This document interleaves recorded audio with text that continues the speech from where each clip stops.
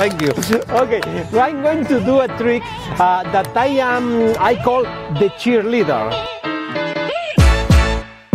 I see the movies, American movies, and only the cheerleader always, give me an A, give me something like that. Now you are going to be a cheerleader. Well, okay, relax. Mentally. This is one of my favorite effects. It's very, very strong, and I use it every time I can get the chance.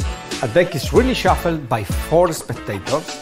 They put the 4 piles on the table. One spectator take one, think any card, they lose the card between the other piles, and now the magicians don't touch the deck.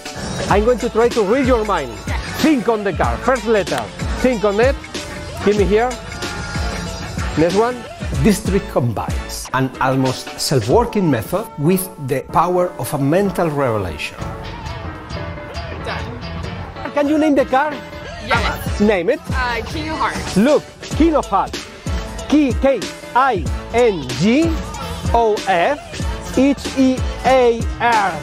That's the S. Remember, you shuffle. You took any card you cut. If we call the King of Hearts. No. Yeah, it is. Oh, yeah, it was.